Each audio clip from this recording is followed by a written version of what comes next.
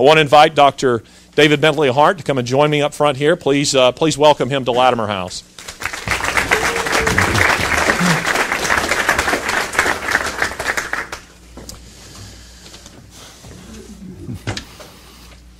Let me say a bit about David as we sit down to have a conversation. And tonight, by the way, there will be another event. And the event tonight, David will be lecturing on Christianity and its fashionable enemies. This is we're sort of plagiarizing the subtitle of his book called Atheist Delusions. If you have not read it, you should. It's brilliant, and it's a romp. I mean, David is quite witty and a joy to read. But I think so.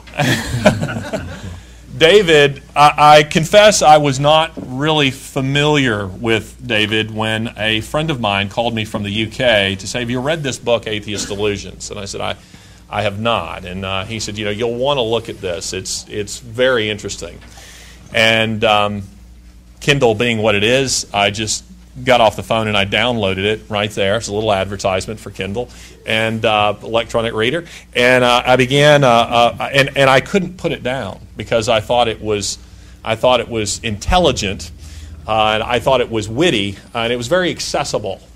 So that is to say, not everyone writing on these issues writes in a way that ordinary people, really find it interesting. And I think you'll find that David has an ability, certainly, to write for other academics, but he also has an ability, a gift really, to speak at a level that you don't have to be a specialist to enjoy or appreciate what he has to say. But David, let's just begin. Maybe you could just tell us just a little bit about yourself, your background, your education, and maybe what got you started in writing on issues like this. Okay. The first thing I'll tell you about myself is that I have a terrific sore throat because of hay fever. So if I begin to get a bit inaudible, although this sounds pretty loud, forgive me. I'm going to do my best to project. And he's heavily drugged, I might also Well, the other thing is I took an antihistamine, which apparently was 3/4 morphine or something. It's like a 3-martini lunch in a pill. So excuse me if I'm a little bit distracted looking. It's although somewhat sharper than usual. I just started writing on these. Frankly, these topics, specifically the topic of the last book, by accident. I don't really have any interest in the new atheist literature. To be honest, I don't think the books have been very good as yet. Someone may come along who produces something somewhat more substantial, but the popular atheist literature at the moment, that didn't really interest me very much. I was really much more interested in writing a book about the transformation of culture in the early empire when Christianity was expanding for its first 4 centuries, and about the collapse of Christendom in the modern period, although I wrote the history backwards. This past year, I've been drawn into the new atheist issues, in part because Yale gave my book that title, Atheist Delusions. That was not the title I wrote for it. But it did deal at the beginning and the end, and at the end with the new atheists as a sort of framing device. And I found that the debate actually is much more serious and alive and vibrant than I had realized at first. I had dismissed the new atheist movement as just an annoyance, to be honest, because in the academic world, that's the way it's treated. Whether you're a believer or unbeliever, no one takes Richard Dawkins seriously as a philosopher because he's not interested in learning how to do that. But then when I was dragged out of the ivory tower, I realized that in fact this is a serious debate with serious cultural ramifications that's happening at large in the media, but also much more subtly in people's homes and lives. So. Well, we want to talk about those ramifications. I mean, our topic today is the future of the West, and certainly there is a rising tide of secularism. But as we get to that, let's define our terms just a little bit. I'm sure there are many here who have no idea who the new atheists are. Why don't you tell them a bit about them? Well, Richard Dawkins and Christopher Hitchens are the most famous, and just after them, I suppose, Sam Harris, who's sort of a refugee from a boys' school who got lucky. and wrote a book that became a bestseller, but he's really just an undergraduate, and he writes like one. And then there's Daniel Dennett, who's a respected philosopher at Tufts University, who really writes about the philosophy of science, and who writes very large books that don't hold together very well. I mean, I'm just being honest here. I'm not a nice person. So, Dennett is a bad philosopher, but he is one who knows a lot. Not a lot of history. He always makes mistakes there. But he's the most substantial and also the most boring of those four. And then there are a lot of other figures, the peripheries, like A.C. Grayling, another English philosopher.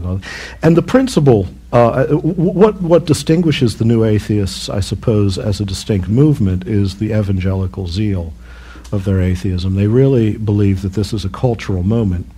And I think for them the cultural moment came on 9/11, 2001. This is a cultural moment in which atheists can step forward from the shadows and not simply say that they're not believers, but that religious belief is in its essence something destructive, irrational, violent, and that should be suppressed not only by rational argument but even by law. Many of them have ventured such claims.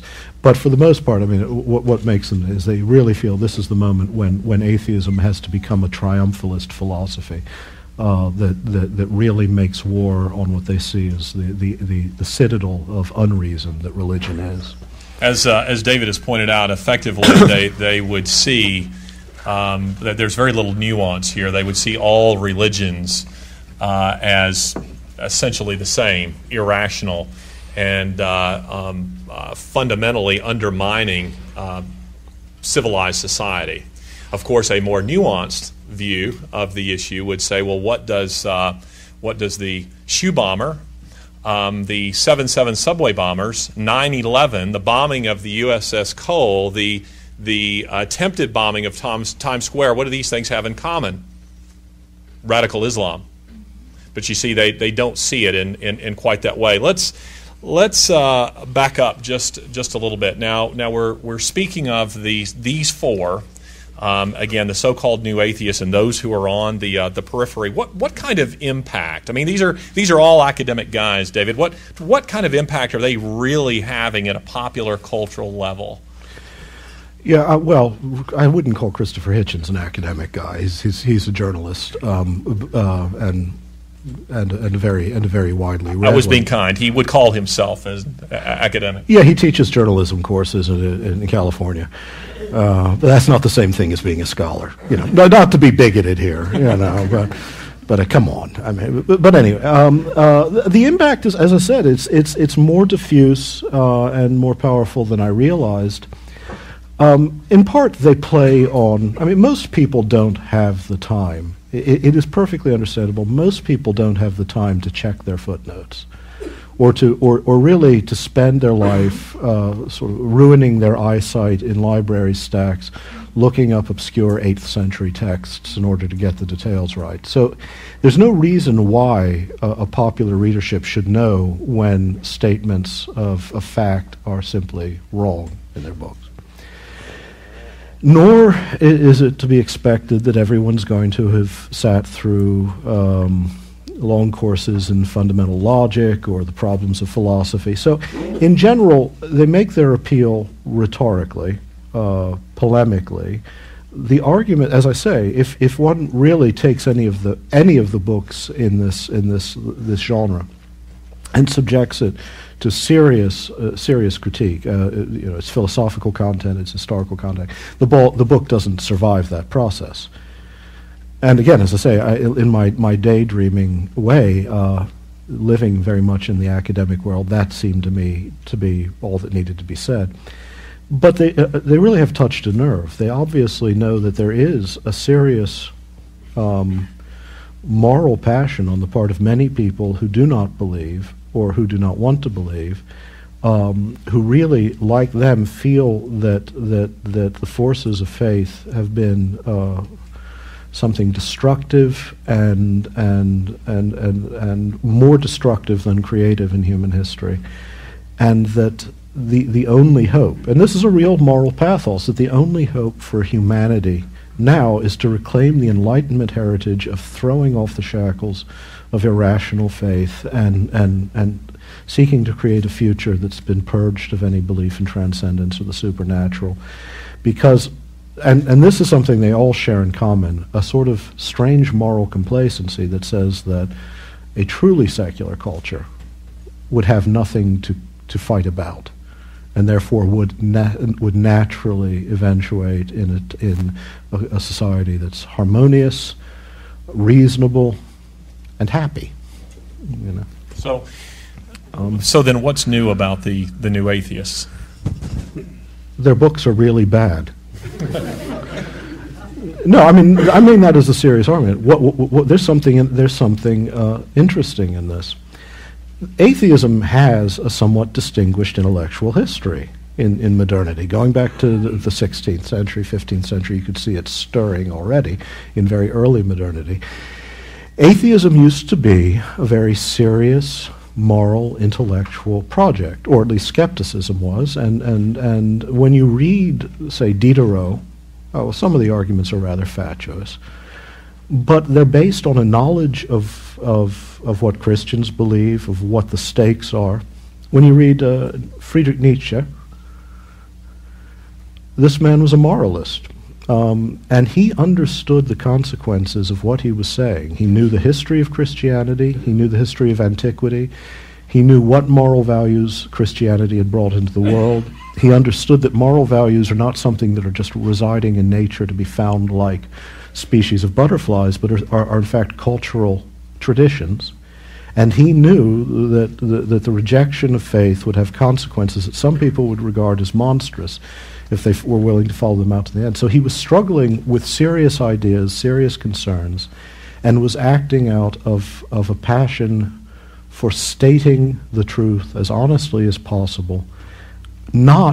He was not a triumphalist atheist. In fact, he had considerable apprehensions about the future. Well, and that's part of what's new about the new atheism, is the marketing. Yeah, is the marketing. Is that really, in the new atheist literature, you would think that the question of belief or unbelief is as simple, ultimately, as the question of what color drapes you're going to buy. With, of course, there only being one correct answer, light mauve. And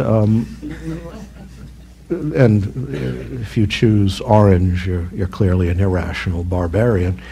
But at the end of the day, there's this sort of strange fatuousness, and this puzzled me, to be honest, because I would think that if you're passionately committed to unbelief, you would have some curiosity about the consequences of that commitment. And I think the thing that makes it most interesting is that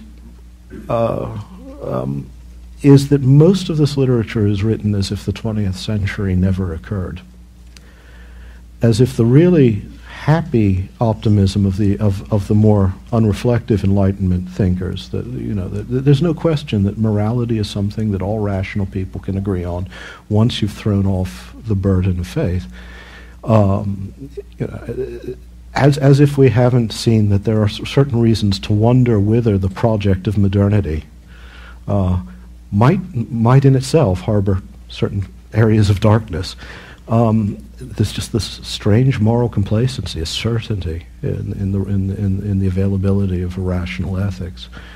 Something about the I would add to that just slightly that another aspect to the new atheism that is new, and he's touched on it some here, is it's marketing. You see, if you think of a generation ago, Madeleine Murray O'Hare, and she won very few converts.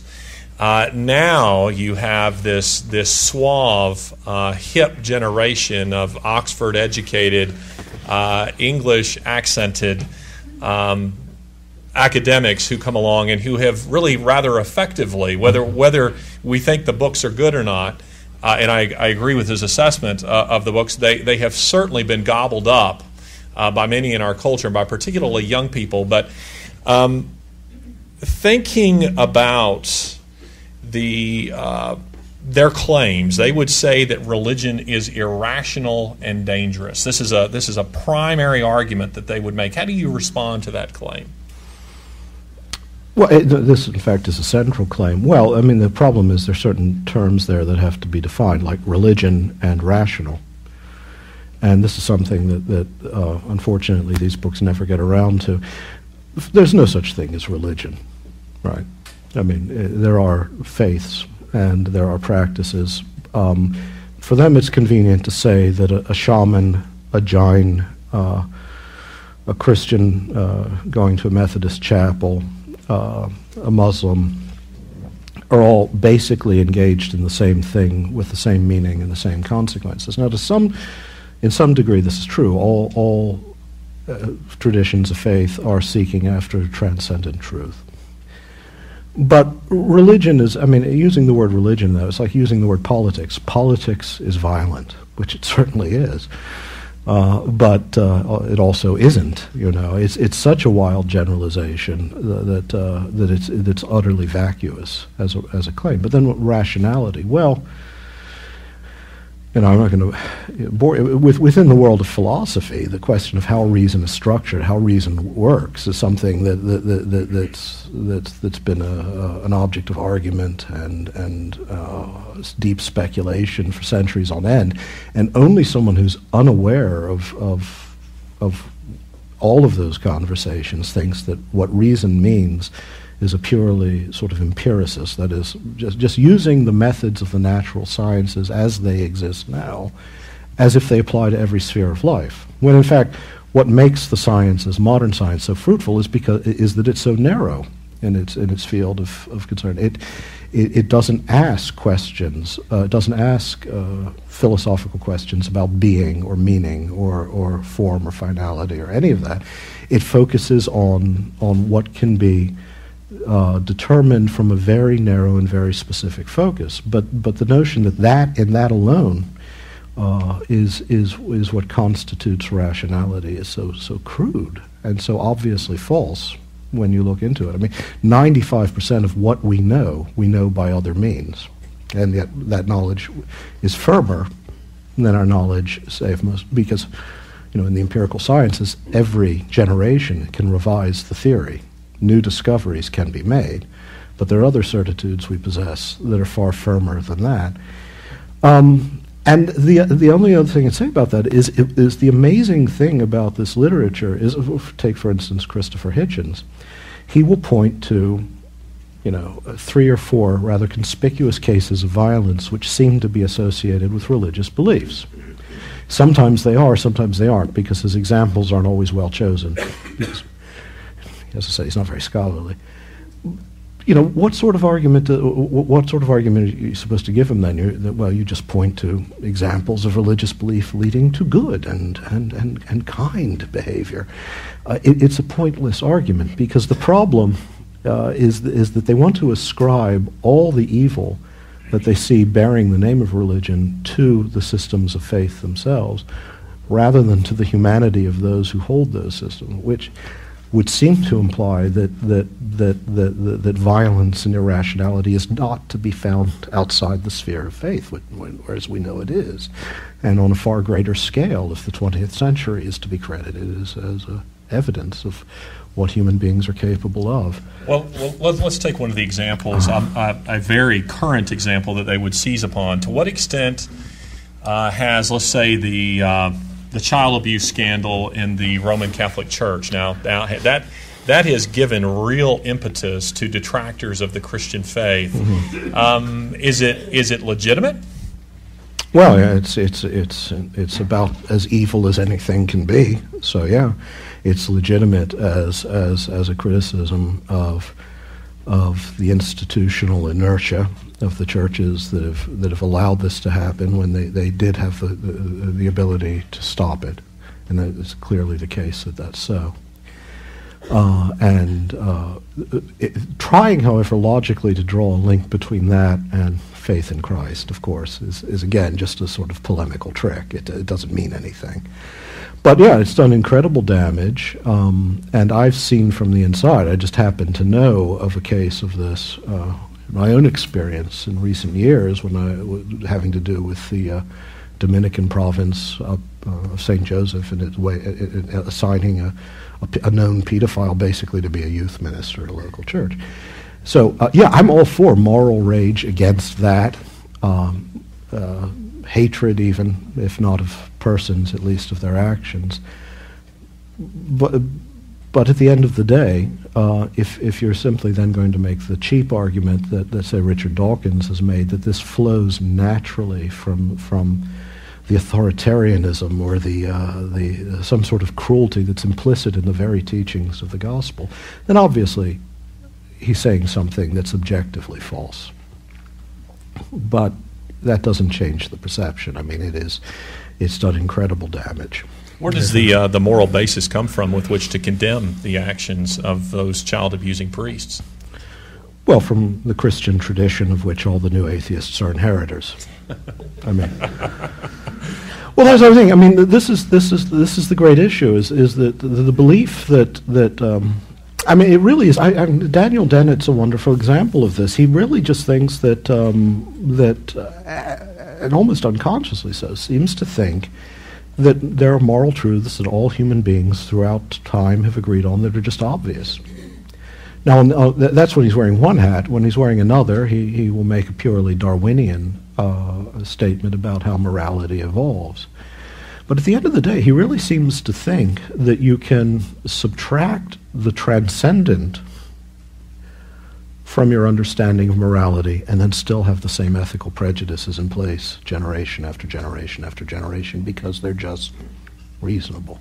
Dan needs to get out more. It seems to it seems to me that in my conversations with many of these atheists, like Hitchens, like Dawkins, Peter Singer is another one that we haven't mentioned here, that when I hear them speak of the Christian faith, their caricature of what Christianity is, it seems that the one thing that they don't get is grace. That they see a God of tyranny, of rules, of regulations. Would you agree with that assessment? Oh, well, I mean, there's no question that that's what they understand all religion to be. A system of prohibitions and attempts to mold minds into tractable, ductile vessels of some authorities' view of how they should behave and what they should believe, that they're systems of power. And so, no, the notion of grace is absent. Now, whose fault is that? Well, obviously, that's got to be the fault of believers, too. I mean, to be perfectly honest, because throughout the history of every faith, of any size, let's say of any complexity, that's precisely what religion often has been. It's not as if this is a pure fantasy. There are forms of Christian belief which fit perfect, or forms of Christian practice which perfectly conform to that caricature. The problem is that's all they know, and they're utterly indiscriminate in how they ascribe that to Christians or believers of any stripe. And there is this absolute ignorance, I would say, of the well, you're speaking specifically of Christianity when you invoke grace. Yes, I mean, there are ideas of grace in other faiths. That entire aspect of it, that it is the condescending love of God, the self-outpouring love of God, not obedience to the law, which transforms or redeems or reconciles creation to God, is unknown to them. They don't have that sort of concept, that sort of, or I wouldn't say sophisticated, but simple understanding of Christian belief. This is a profound point, and I would want to drive it home just a bit, that as David has indicated, we tend towards, and of course I speak here anecdotally, but we tend towards and I'm speaking just to Christians here, by the way, that those of you who aren't part of the Christian faith, you kind of listen in as I make a point here to those Christians who are present. But we certainly tend towards legalism. And any religion of size eventually moves in that direction towards a kind of self-justification, if you will. And Christianity, by definition, there needs to be an emphasis on grace. That is to say that you don't earn salvation, you don't earn God's love, but rather that He bestows it on us, even though we've done nothing to earn it. There is an effort, David, to establish, both in this country and in Europe, a morality apart from God. Let's imagine for just a moment. Maybe you don't have, as a historian, perhaps you don't have to imagine a great deal. I'm not an historian. Well, you're a historian of sorts. Okay. Then I should get another salary. There we go. Imagine with me for a moment what a world like that would look like. Well, I don't know how you do that. The thing we have to understand is that such a society has not yet existed, even in Europe. So what it would look like is very hard to predict. One thing I know is that it is nonsense to believe that moral values are not embedded in certain narratives of reality. That what we understand reality to be determines ultimately what we believe the good to be, what our actions are, to the degree to which our own actions are of vital importance. So what I would say is there's no way of predicting. So this is the real naivete of many of the new atheists. They simply assume they know the shape that such a world would take. We have considerable evidence over the past 100 years that it's foolish to have any firm faith in the moral capacities of humanity or of the secular project. But I don't know. I mean, I don't know what such a world would look like, except that it would probably be somewhat boring. And that's not a flippant remark. There is a kind of and I've anyone who's lived in Western Europe for any length of time knows this. There is a kind of metaphysical boredom that settles on a culture that really believes that the material level of existence is the whole of reality. Now, I can give any number of philosophical arguments why I believe that's incoherent. I think that materialism is philosophically an impossible, logically impossible position. But that's not the question. It's a cultural climate. Is that metaphysical boredom is incredibly destructive. It's destructive of culture and society and of the sense of moral obligation. I believe that such persons are perfectly sincere. I believe that in Europe there is a great, even desperate desire to find a grammar, a moral grammar that's pluralist, inclusive, provident, kind, rational, not vengeful. I still tend to think that all of these are vestiges of the language of Christianity, which have a kind of ghostly after existence in a culture that cannot find a firm basis for them elsewhere and cannot embody them nearly as well as they'd like to. And I tend to believe, I think almost inevitably, that once the narrative that sustained that moral impulse fades away, other narratives will take its place and the morality will alter, will mutate. And that it's very, it's a sort of hopeless task to believe that you can really create the sort of perfectly just society they desire in the terms in which they desire it, that it's an internal contradiction to itself. Well, and this is really getting at my question. Maybe I should narrow it just a bit. I'm talking about a culture that has been bled of meaningful Christian influence. What does a culture like that look like? Let me give you an example. Richard Dawkins recently made this statement. It's a rather stunning statement, and I think it comes as a result. You'll find it in this here under the heading Times, the Times.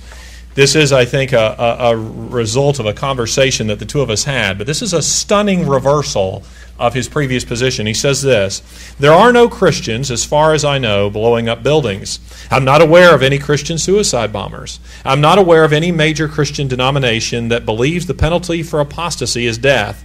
I have mixed feelings about the decline of Christianity insofar as Christianity might be a bulwark against something worse."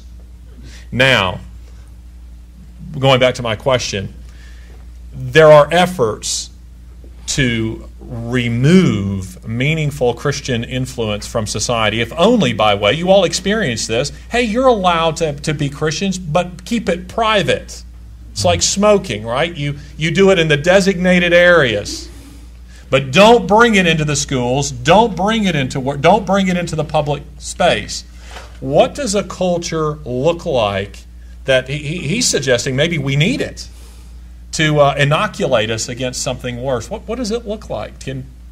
Would you dare speculate? No. I'll give the same answer. No. Except, as I say, that the actual values will not remain stable. The moral realities they presume are not there, apart from belief in the transcendent.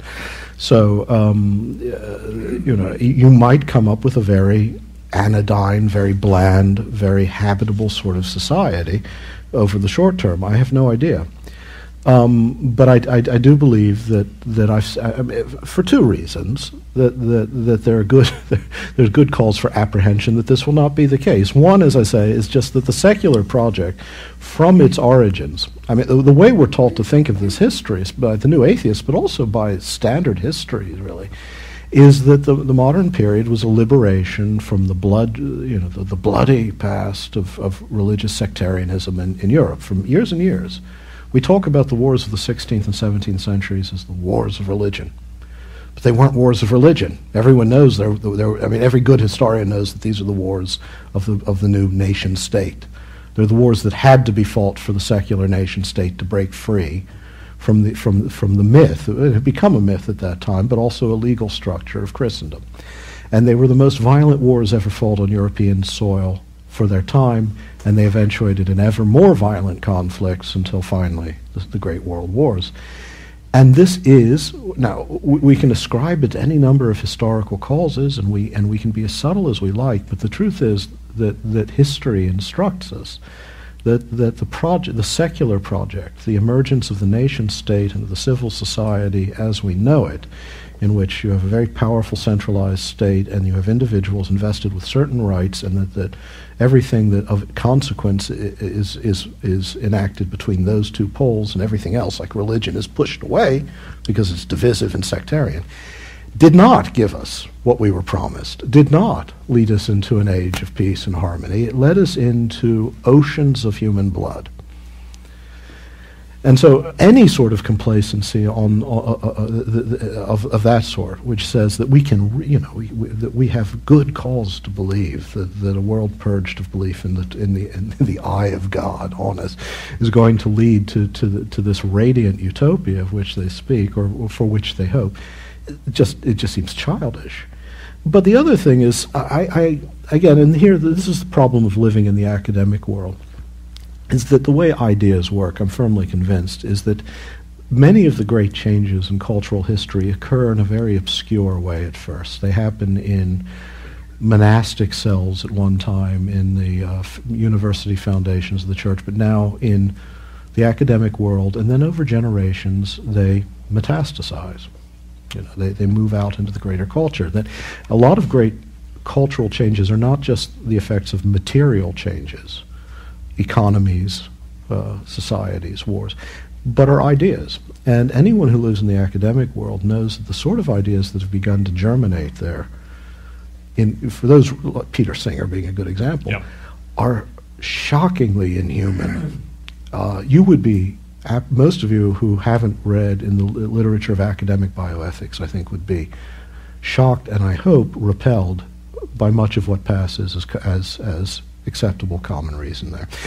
Peter Singer is a good example of someone who thinks, well, if you have a baby and you're not have a sort of defective baby, there should be a period when infanticide is legal. And he's argued that cannibalism isn't morally worse than any other sort of meat eating. He's a moderate in the world of bioethics. We will, by the way. He's bioethicist at Princeton University, and we will be debating him in Melbourne, Australia, next spring, in all probability. So I'll get your tickets now. That's right. There you go. And I guess a plane ticket. David is much more of an academic than I am, and therefore perhaps more reluctant to speculate. I will speculate as to what a world like that will look like, because I do think we have historical models for what a world like that would look like. It's a graceless world. And in a world where there are multiple narratives, there are multiple truths, there must be an overriding truth. And that truth, of course, becomes a supreme state that imposes morality and itself becomes its own compass, you see. And we find models like that in places like North Korea and China and in Eastern Europe and so forth. But it is a graceless society that is bled of meaningful Christian influence, and I would speculate that that's the direction we are drifting in the Western world, unless Christianity is to reassert itself, unless Christians like you are to have a meaningful impact on the culture itself. You want to comment? Yeah, no, I grant all that. Sorry, I didn't mean. I'm being too coy here. Yeah, no. Obviously, that's what's the great age of the liberal. Liberal in the classical sense. The liberal consensus is that if you remove what are now the private fixations of religion from the public realm, the public realm should be a shared space where people engage with one another in a condition of total neutrality. Now that's a myth. That never actually happens. There's no such thing as private belief that isn't also public belief. But this is the myth. Well, in such a situation, then there really has to be some arbiter who guards the neutrality of the public sphere and does it by ever more heavy-handed means. I've said, my goodness. Again, in continental Europe, you see this, but also here. Control of speech, control of ideas, control even of, in a sense, of association is very subtle. But it's not necessarily. It's not going to look like North Korea necessarily, where we come from a different cultural background. It's a much subtler thing. But it is, yeah, it is the emergence of the state as the state as the center of all authority, all legitimacy, and of even moral authority. The state will tell you more. Many of these new atheists believe, for instance, that it should be illegal to raise children in any tradition of faith. Now, that's a fascist belief, but they think it's a good, liberal, humane way of protecting children against the insidious effect of irrational fideism. Okay? What in fact it is it's the state claiming ownership of children. So all citizens become the property of the state, but not one of them will back away from this suggestion. So yeah, that's true. The modern age is about the emergence of the state, and then the fiction that the individual and the state are the mutually sustaining poles of reality, and everything in between, community, special sorts of community like community of faith, all of that has no legitimacy in the determination of the shape of culture or society. That's a private thing. It's the individual and the state, which means it's the state. Well, and Christianity's influence here, just in case you're wondering, where you maybe some of you, there's a disconnect. Well, what is Christianity's influence on the state itself? Well, certainly in the forming and shaping of laws, but particularly how we see individuals, the dignity of the individual. An individual is deemed in some sense. We were talking earlier about some of the contradictions among the new atheists, and that they have been, as he's noted, heavily influenced by a Judeo-Christian worldview. Hitchens, for instance, has acknowledged that he's not prepared to see children euthanized. And why is that? Well, he also acknowledges that that's inconsistent with an atheist view. That he's, as opposed to Singer. Why is that? Well, because he's been influenced in that way, that human beings have a certain dignity, and we have always operated from a certain premise in the West that human beings are not strictly material, you see. And in a world where human beings are seen as strictly material, you are a commodity to serve the state, rather than the state serving a dignified individual. There's a major distinction there. Do you see Islam as playing any role in the future to the development of the West, in a real meaningful role in the development of the West? Well, I think it's going to be again, here's another word. What do you mean by Islam? A true academic. I just spent 2 weeks ago. I just spent a long time with a great number of Muslim scholars. The Archbishop of Canterbury has a yearly conference of Muslims and Christians together, and you're dealing there with a very educated, and sometimes, some cases, westernized, but a very traditional sort of Muslim whose heritage is from before the rise of the worst aspects of Salafi Islam, you know. But yeah, Islam is growing in Europe just by immigration, and it is more and more going to become. I mean, ultimately, I believe it'll be the dominant practiced religion in Europe. It isn't actually at the moment as much as you know, some alarmists will say it is. Not quite, but it's getting there. And it will influence law, and it influences society at the ground level, just in the sense that some of the communities, Muslim communities, use a kind of radical Islam as a way of cementing themselves into island communities that have nothing to do with the larger culture. So they cut out areas of cities in England, for instance, which are basically no-go zones for the police or for women who aren't in hijab and veil. Dearborn, Michigan. Well, okay, yes, they're part of this country too. It's never going to. Immigration in this country is principally Christian. And even most Arabs in the States are Christian Arabs, so Syriac Orthodox or Maronite. So we don't have anything like the same influx of Islamic immigration into the States. It will become a more significant presence, but it will.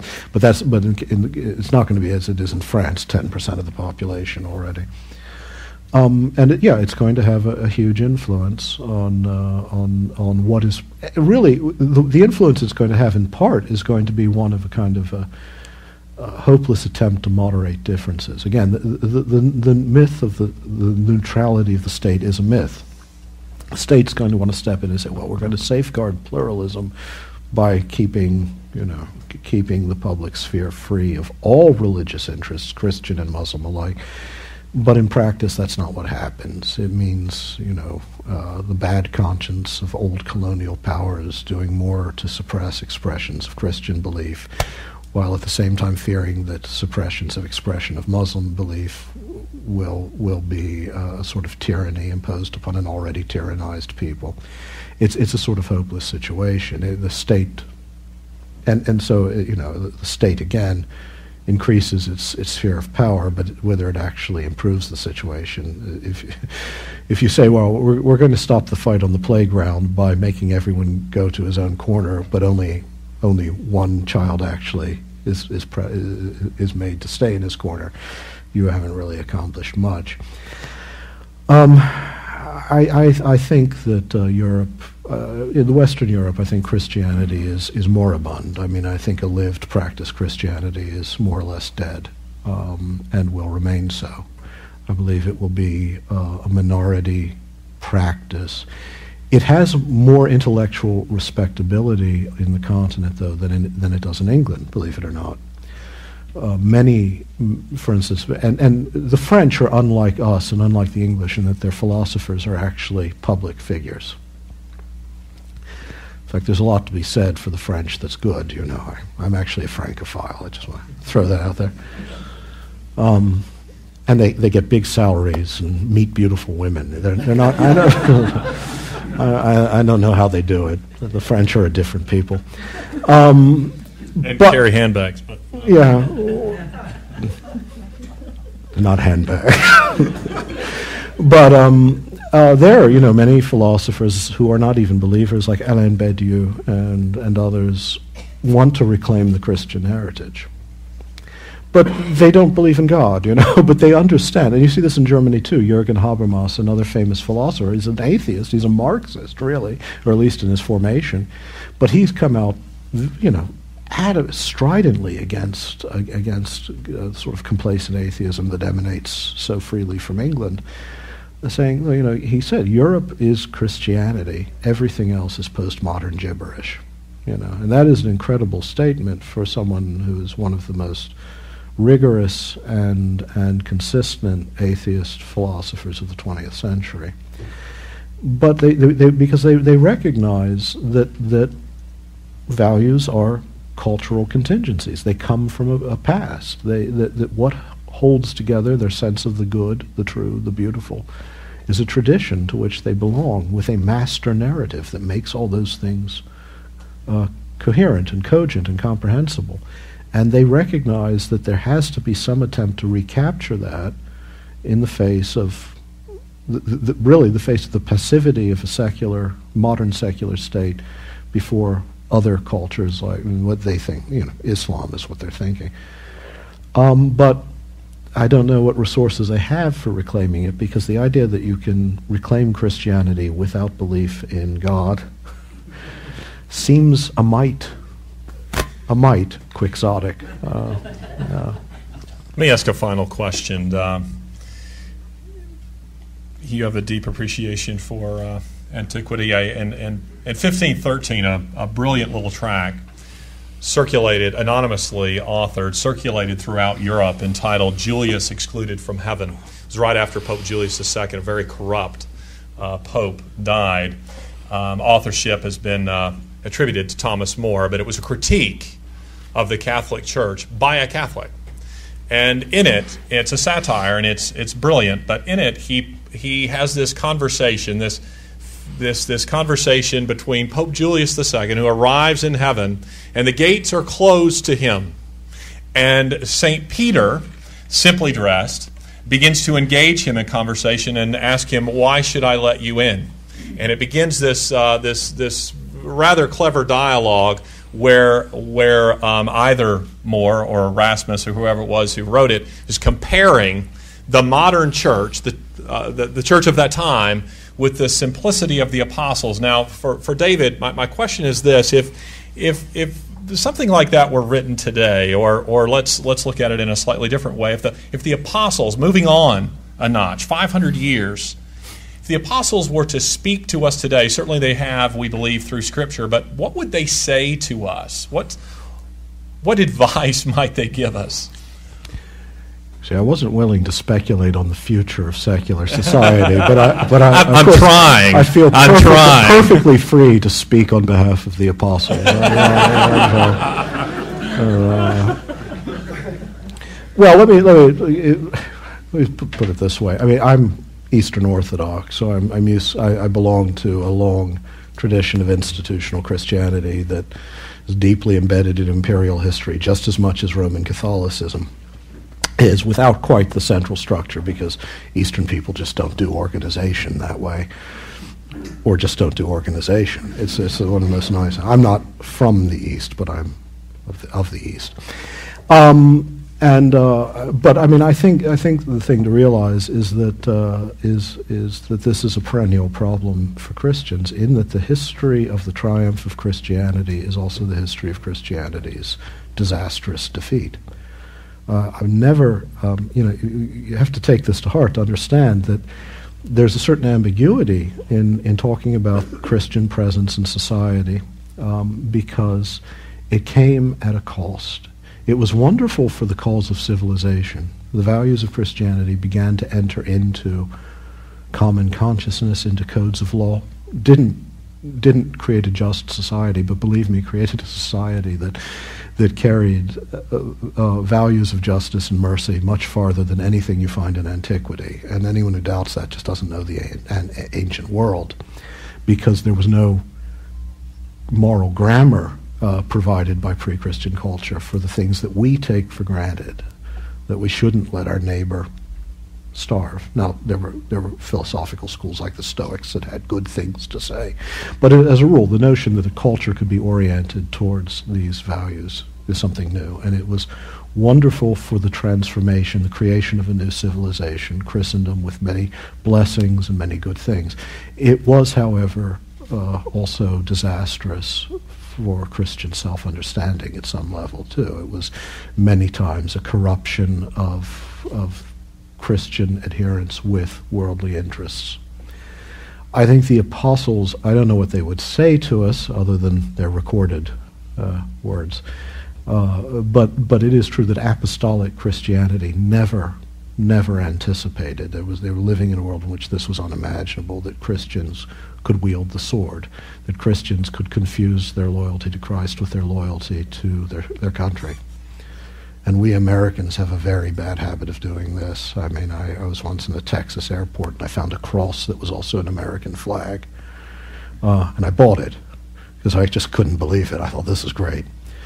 But it's true. I mean, this is a horrendous temptation that Christians fall into, the belief that the calls of America and the calls of Christ are somehow convergent.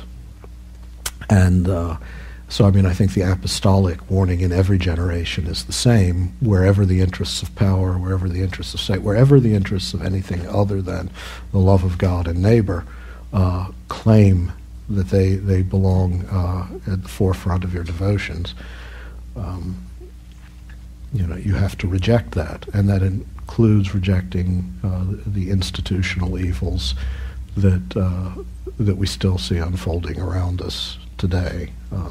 But that's the most I could say. I'm not going to put words in the voice of St. Andrew. In spite words of the mouth. In spite of your reluctance, you gave a terrific answer. Please join me in thanking him for being with us. Thank you.